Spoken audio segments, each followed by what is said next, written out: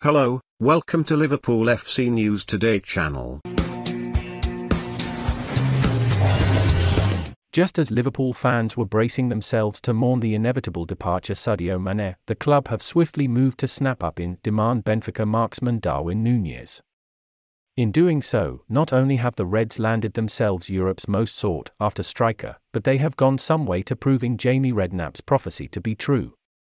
Weeks before Mane expressed his desire to move on to pastures new, to Bayern Munich to be precise, there was much speculation surrounding how Liverpool might cope should they lose another of their famed forward line.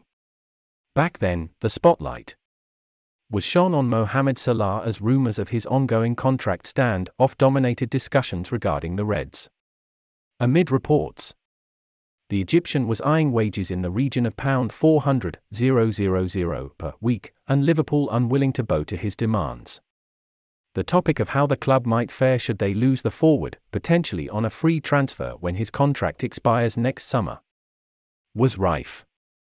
Would Liverpool be able to move on if a critical component of their front three departed? According to Redknapp, there was no doubt they would. Discussing player power and whether Liverpool would feel tempted to cave into Salah's staggering contract stipulations. The ex-Red made it perfectly clear that the club should stand their ground as they would have no trouble recruiting a top-class striker replacement. In his eyes, there was only one of Jurgen Klopp's ranks deemed irreplaceable. And the player in question was neither named Salah nor Mane. The players have the power because of their contractual situations, Redknapp told Sky Sports last month following Liverpool's 2-1 comeback win over Southampton.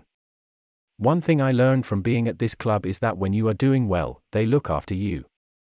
They want to reward you. I am sure Mohamed Salah has been offered a vast amount of money. But sometimes you have to think, if we give him that much, what does Virgil van Dijk want?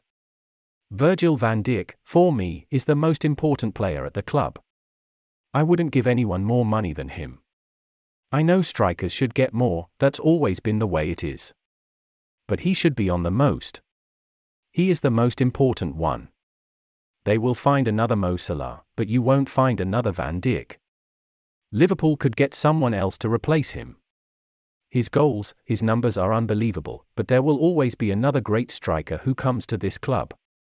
They've had so many in the past and they will have so many in the future. And while it's Mane who appears destined to depart Anfield this summer, not Salah, Redknapp's sentiment still applies. For all of Mane's marvellous skill set, the Senegalese striker can be replaced, and he promptly has been following the arrival of Nunez. Liverpool have moved fast to sign Mane's successor, managing to do so before the 30-year-old has even packed his bags. And though it remains to be seen how the latest in Liverpool's long line of illustrious strikers will fare, signing Nunez is certainly a statement of intent. Not only have the Reds fired a warning to the rest of Europe in completing a coup for the 22-year-old hotshot, but they've also shown that Redknapp was right, Liverpool will long live on after Mane and Salah leave. It's the eventuality of one day having to replace Van Dijk which will cause the club the most unrest. But that's an conundrum for another day.